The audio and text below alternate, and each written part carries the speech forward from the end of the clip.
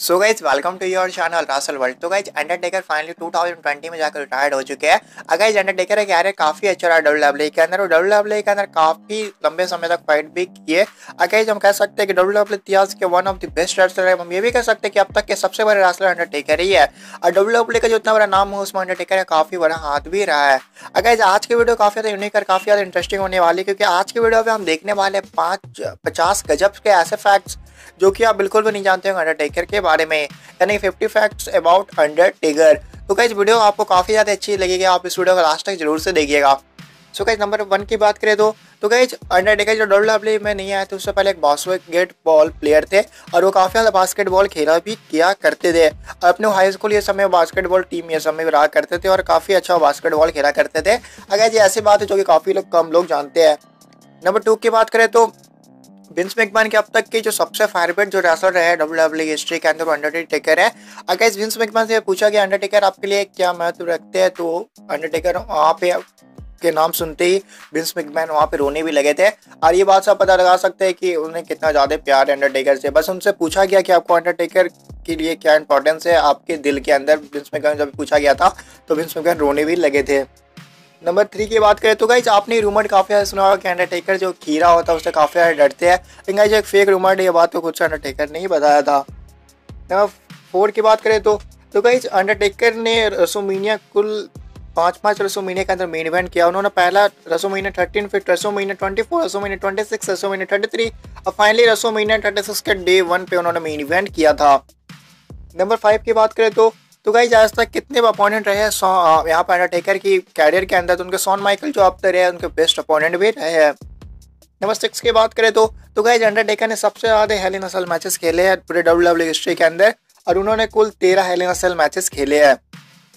Number 7 की बात करें तो गाइज अंडरटेकर का जो डेडमैन वाला कैरेक्टर है वो जो मूवी में प्ले कर चुके हैं और उन्होंने 3 मूवी के अंदर अपना ये कैरेक्टर प्ले भी किया है।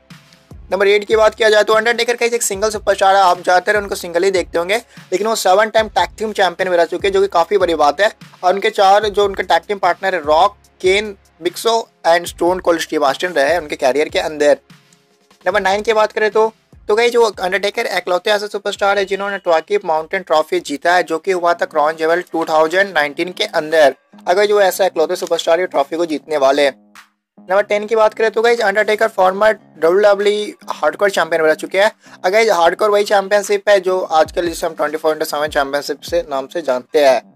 नंबर 11 की बात करें तो गाइज अंडरटेकर ने हल्क होगन को हराया था 1991 के सर्वाइवर सीरीज के अंदर अपना पहला WWF चैंपियनशिप जीतने के लिए। अगर इसके बाद वो काफी बार वर्ल्ड चैंपियन बने लेकिन पहली बार उन्होंने सर्वाइवर सीरीज 1991 में जीता थी चैंपियनशिप हल्क होगन को हरा के। नंबर 12 की बात करें तो गाइज अंडरटेकर इतने बड़े नाम में यार गाइज उनका एक बहुत बड़ा स्ट्रीक भी था और उनका रेसलमेनिया के अंदर 21 साल तक स्ट्रीक था 21-0, मतलब 21 साल तक रेसलमेनिया के अंदर अनडिफीटेड भी रहे थे। नंबर 13 की बात करें तो गाइज अंडरटेकर ने काफ़ी सारे रेसलमेनिया के अंदर फाइट किया है।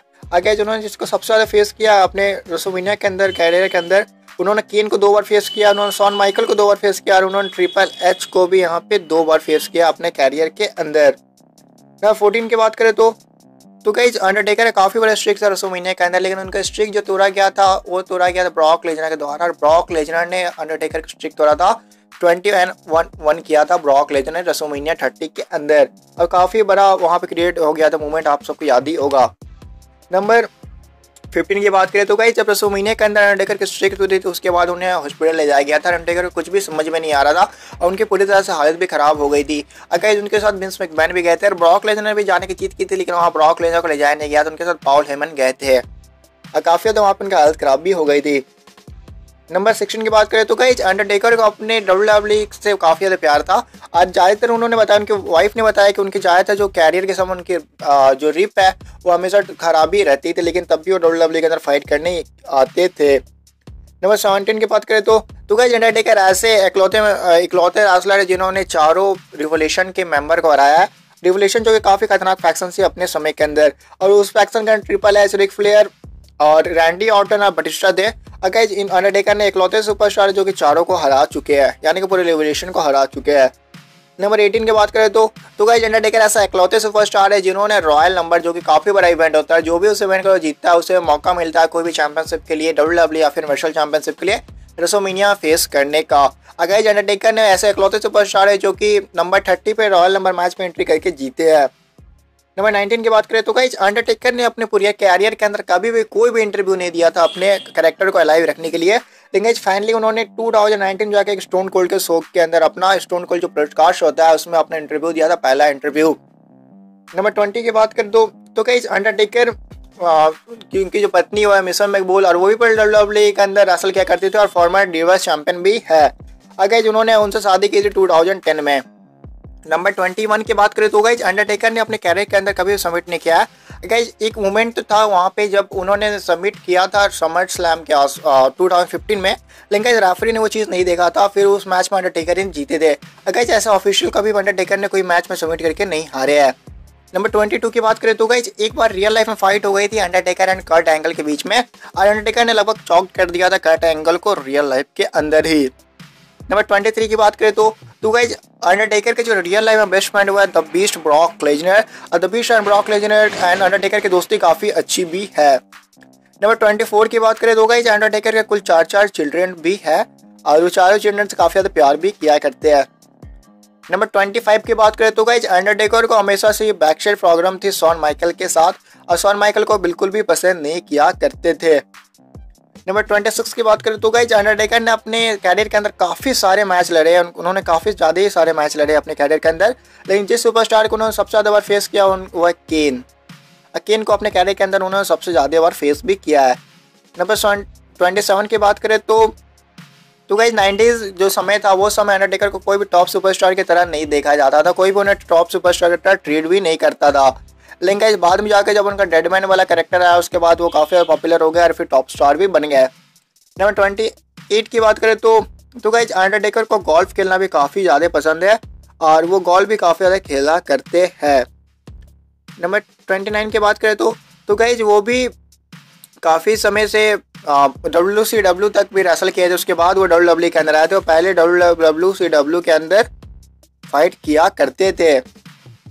सो गाइस यहाँ पे फिर से बात की जाए नंबर 30 की तो गाइस यहाँ पे अंडरटेकर को अभी तक WWE हॉल ऑफ फेमर के अंदर इंडक्ट नहीं किया गया है, जो कि काफ़ी अजीब सी बात है क्योंकि काफ़ी सारे ऐसे रेसलर है, गोल्डबर्ग जैसे रेसलर को भी इंडक्ट कर दिया गया है लेकिन अंडरटेकर को अभी तक इंडक्ट नहीं किया गया है। सो गाइस नंबर 30 की बात करें तो गाइस एक बार की बात है एलिमिनेशन चैम्बर 2010 की, जब अंडरटेकर अपना एंट्रेंस कर रहे थे और एंट्रेंस करते समय उनको जो पायरो आता जो आग निकलता उनका एंट्रेंस के समय उसे से वो जल भी गए थे पूरी तरह से, लेकिन भी वो मैच में रेसल किए थे। अगर वो मैच में बार बार अपने शरीर के ऊपर पानी डाल रहे थे, काफ़ी ज़्यादा उन्हें चोट भी हुआ था, काफ़ी ज़्यादा वो जल भी गए थे, लेकिन भी वो मैच में कंप्लीट किए थे। इस सबसे आपको पता चलता है कि अंडरटेकर को कितना ज़्यादा प्यार था अपने WWE से। नंबर 31 की बात करें तो गाइस अंडरटेकर ने अपने कैरियर के अंदर कभी भी अपना कैरेक्टर ब्रेक नहीं किया, जो कि काफ़ी बड़ी बात है। अगर इस कैरेक्टर लाइव रखना WWE के अंदर काफ़ी बड़ी बात है, जो कोई काफ़ी कम रेसलर आजकल कर पाते हैं आजकल सोशल मीडिया के वर्ल्ड के अंदर, लेकिन गाइस अंडरटेकर ने काम किया है। नंबर 32 की बात करें तो गाइस पॉल हेमन जो कि ब्रॉक लेसनर का मैनेजर है, जो कि अभी रोमन रिंग्स का मैनेजर है, और गाइस वो अंडरटेकर को मैनेज कर चुके हैं। जब अंडरटेकर WCW के अंदर थे उस समय अंडरटेकर का नाम अंडरटेकर नहीं था, कुछ और नाम से वो फाइट किया करते थे। नंबर 33 की बात करें तो गाइस अंडरटेकर ने रेसलमेनिया के अंदर काफ़ी सारे मैच लड़े, काफ़ी सारे उन्होंने फाइट लड़े, काफ़ी लंबा उनका स्ट्रीक भी रहा था, लेकिन गाइस आज तक हिस्ट्री के अंदर अंडरटेकर कभी भी चैंपियन बन के मतलब चैंपियनशिप लेके अपना डिफेंड कभी नहीं किया है रेसलमेनिया के अंदर, और एज चैंपियन को कभी भी इंटर नहीं किया है रेसलमेनिया के अंदर। हालांकि उन्होंने चैंपियनशिप तो जीती है लेकिन दूसरे जीती, कभी वो चैंपियन बन के नहीं गया रेसलमेनिया के अंदर। नंबर 34 की बात करें तो गाइस अंडरटेकर ने अपने कैरियर के अंदर कुल 2200 से भी ज़्यादा मैच रेसल किए हैं इतने बड़े कैरियर के अंदर। नंबर 35 की बात करें तो गाइस अंडरटेकर का भी एक पर्सनल इशू था CM पंक के साथ, और CM पंक बिल्कुल भी CM पंक को यहाँ पे अंडरटेकर पसंद नहीं किया करते थे, और गाइस उन दोनों के बीच में कुछ तो इशू था। नंबर 36 की बात करें तो गाइस अंडरटेकर ने काफ़ी सारे मूवीज़ में भी काम किया है और काफ़ी सारे बड़े बड़े मूवीज़ में वो भी पार्ट बन चुके हैं। हालांकि उनका मूवी कैरियर उतना ज़्यादा अच्छा तो नहीं रहा, लेकिन जो मूवी में काम कर चुके हैं। नंबर 37 की बात करें तो गाइस अंडरटेकर जब न्यू WWE का डेब्यू किए थे तो उनका नाम अंडरटेकर नहीं था, उनका नाम केन भी था, केन द अंडरटेकर ऐसे उनका नाम था। लेकिन गाइस बाद में जाके केन का कैरेक्टर उनके नाम पसंद नहीं आ रहा था तो केन का नाम वहाँ पे हट गया। अगर बाद में हमने 1997 में जाके देखा था कि केन जो कि डेब्यू किया था अपना जो हम द बिग रेड मशीन केन जिन्हें जाना करते हैं, वो, और वो समय अंडरटेकर का भाई बन के वो आए भी थे। नंबर 38 की बात करें तो वहाँ पे अंडरटेकर जो गोल्फ खेलना काफ़ी ज़्यादा पसंद भी किया करते हैं, और काफ़ी ज़्यादा वो गोल्फ खेलना पसंद किया करते हैं, और काफ़ी ज़्यादा खेलते भी है। नंबर 39 की बात करें तो गाइस वो रियल एस्टेट में भी काफ़ी इन्वेस्ट ये सब किया करते हैं, और वो रियल एस्टेट इन्वेस्टर भी है। नंबर 40 की बात करें तो गाइस अंडरटेकर को हमेशा से चाहते थे कि वो एक अच्छे मैच के साथ अपना कैरियर ख़त्म करे, और गाइस वो हमेशा ही चाहते थे उनका जब कैरियर खत्म होता है अच्छे मैचेस के साथ हो। लेकिन गाइस ये चीज़ हमेशा हो नहीं पाती थी क्योंकि उनका उम्र भी काफ़ी ज़्यादा हो गई थी। लेकिन गाइस फाइनली रेसलमेनिया 36 2020 के अंदर उन्होंने एक अच्छा सा मैच लड़ा एजे स्टाइल के साथ एक बॉर्नयार्ड मैच में। अगर जो वो लास्ट मैच था उसके बाद वो रिटायर्ड भी हो गए। अंडरटेकर शुरू से यही चाहते थे कि उनका आखिरी मैच हो, एक अच्छा मैच हो, और फाइनली जब उन्हें एक अच्छा मैच मिला एजे स्टाइल के साथ तो वो रिटायर्ड हो गए। 41 की बात करें तो गाइस यहाँ पे अंडरटेकर ने अपना जो पहला फाइट था मंडे नाइट रॉ जो होता है उसमें जो पहला मेन इवेंट हुआ था अंडरटेकर भी थे उस मैच के अंदर, और वहाँ पर अंडरटेकर ने जीत हासिल की थी। अंडरटेकर के पास ये भी रिकॉर्ड है जो कि WWE का शो का जो मंडे नाइट रॉ का जो पहला मेन इवेंट हुआ था उसमें अंडरटेकर ने जीत हासिल की थी। और 42 की बात करें तो गाइस पहले जब अंडरटेकर WWE का डेब्यू किए थे उस समय उन्हें पॉल बियर मैनेज नहीं किया करते, उस समय उनके दूसरे मैनेजर भी थे। लेकिन गाइज कुछ समय बाद वहाँ पर से उनका मैनेजर चेंज हो गया, वहाँ पे पॉल बियर उनके मैनेजर भी बन गए। गाइज उनके जो मैनेजर बने उसके बाद वो पॉल बियर भी काफ़ी ज़्यादा फेमस हो गए अंडरटेकर के मैनेजर बनने के बाद। नंबर 43 की बात करें तो गाइज एक सर्वाइवर सीरीज रेसलमेनिया को इवेंट था जहाँ पे अंडरटेकर ने खुद को ही फेस किया था, फेस हिमसेल्फ। और गाइज ये भी एक मैच हुआ अंडरटेकर पसंद अंडरटेकर के बीच में जिसमें रियल अंडरटेकर ने फेक अंडरटेकर को हरा भी डाला था। नंबर 44 की बात करें तो गाइज अंडरटेकर का जो रियल नेम है वो है मार्क विलियम कैलेवे। तो गाइज ये अंडरटेकर का रियल नाम है, जो अंडरटेकर जो नाम यूज किया करते हैं वो सिर्फ उनका WWE तक ही है। नंबर 45 की बात करें तो गाइज अंडरटेकर अपने कैरियर के अंदर 7 बार WWE वर्ल्ड हेवीवेट चैंपियन बने हैं। नंबर 46 की बात करें तो गाइज अंडरटेकर खुद से ही चाहते थे उनका जो स्ट्रिक ब्रेक करे, वो चाहते थे रोमन रिंग्स से ब्रेक करवाना। वो नहीं चाहते थे कि ब्रॉक लेसनर उनका स्ट्रिक ब्रेक करे, क्योंकि जो भी उनका स्ट्रिक ब्रेक करता वो काफ़ी ज़्यादा पॉपुलर हो जाता, जैसे कि रोमन रिंग्स और ब्रॉक लेसनर हुआ है। लेकिन गाइज वो ब्रॉक लेसनर नहीं चाहते थे कि ब्रॉक लेसनर पहले से ओवर थे और काफ़ी ज़्यादा पॉपुलर भी थे। वो चाहते थे कि यहाँ पे रोमन रिंग्स उनका स्ट्रिक ब्रेक करे, तब उन्हें और भी ज़्यादा यहाँ पर रोमन रिंग्स को फैन फॉलोइंग मिलती। नंबर 47 की बात करें तो गाइज वो अंडरटेकर सबसे लॉन्गेस्ट टाइम WWE के अंदर रहने वाले रेसलर है। वो करीब WWE के अंदर 30 साल से थे, और गाइज सबसे बड़ा टाइम है जो कि इस रेसलर ने WWE के साथ टाइम गुजारा है। नंबर 48 की बात करें तो गाइज अंडरटेकर अपने समय के अंदर मोस्ट स्कैरियस्ट रेसलर थे, और उनसे सारे लोग डरते भी थे।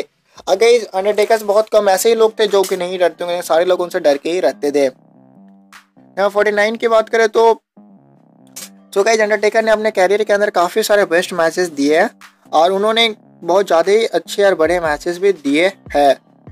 गाइज उनके जो बेस्ट मैचेस था वो एजे स्टाइल्स अंडरटेकर के भी मैचेस है, और उन्होंने शॉन माइकल के साथ जो मैच रेसल किया था रेसलमेनिया 26 के मेन इवेंट के अंदर, वो उनके कैरियर के अंदर सबसे बेस्ट मैचेस भी थी। नंबर 50 की बात करें तो गाइज अंडरटेकर को बाइक कलेक्ट करने का काफ़ी ज़्यादा शौक है, और गाइज उनके पास करीब 50 से ऊपर सुपर बाइक्स भी है जो कि उन्होंने अपने गैरेज के अंदर खड़ा करके रखे हुए हैं। गाइज अंडरटेकर पहले जो अमेरिकन बैडास के कैरेक्टर में आया करते थे उस समय भी वो काफ़ी ज़्यादा बाइक्स अपना खुद के बाइक्स में एंट्रेंस किया करते थे। गाइज अभी भी उनके पास काफ़ी सारी बाइक्स है, और वो बाइक्स को कलेक्ट करना काफ़ी ज़्यादा पसंद करते हैं, और वो न्यू बाइक लाते भी है। और ज़्यादातर जो बाइक अपने पास रखते हैं वो हार्ले डेविडसन के कस्टम बाइक्स रहती है। सो गाइज यही थे अंडरटेकर के बारे में 50 गजब्स के फैक्ट्स। तो गाइज मैं आशा करता हूँ आप सबको वीडियो पसंद आया होगा। अगर इस वीडियो पसंद आया वीडियो को लाइक कीजिएगा, चैनल को सब्सक्राइब करना बिल्कुल भी मत भूलिएगा।